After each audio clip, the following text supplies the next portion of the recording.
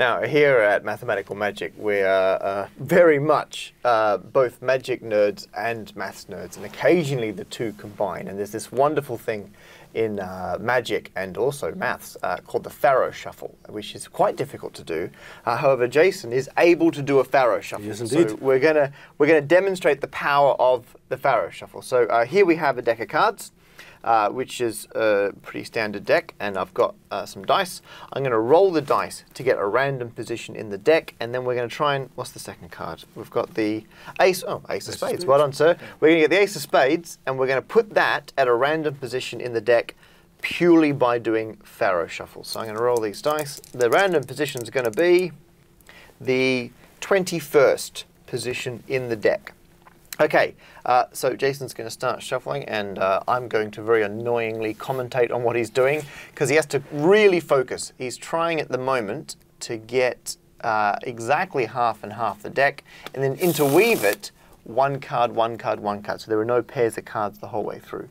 And here he is again. He's splitting it. He's going to make sure they're exactly the same size. He's probably going to get annoyed with me describing everything he's doing. And then he is. Look at that. He's mildly irritated at the moment. Okay, and now what he's doing differently each time, if you watch very closely, it depends which one, the left or the right, is on the top once you start the weaving. And they're called in and out Faro shuffles. And Jason is very carefully doing a calculated series of ins and outs. So rather than Matt discussing it, I'll do it in mime. So we're interweaving the cards. We're doing, sometimes we're doing like this, ins and outs. sometimes we're doing like that. This will now be the final shuffle. So you better not mess this one up. No. And this can obviously be done much as you faster. can see, Here we go. I spread them out. Look at that. That's one after perfect. the other. It's beautiful. Push them together. The ace of spades should now be at the 21st card. Okay, shall we? May I do the reveal? Okay, 21st card. Here we go. Ready? 1, 2, 3, 4, 5, 6, 7, 8, 9, 10, 11, 12, 13, 14, 15, 16, 17, 18, 19, 20. 21st card is the ace of spades. That. Well done, Jason. Brilliant. Very impressive.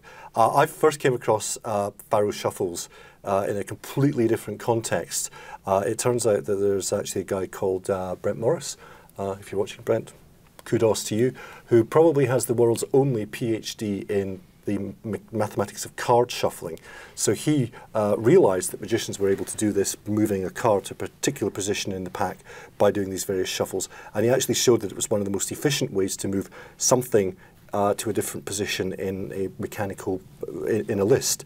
And rather than using it to move a card up and down inside a pack, what he was able to do was to actually produce a patent about using exactly the same mathematics of this kind of shuffle to move data inside high-performance computer memories.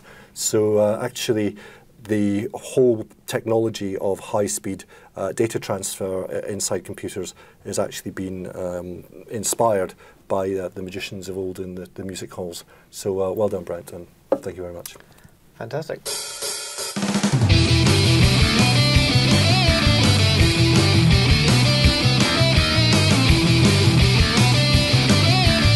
Go to mathematicalmagic.com for more maths, magic and teaching resources.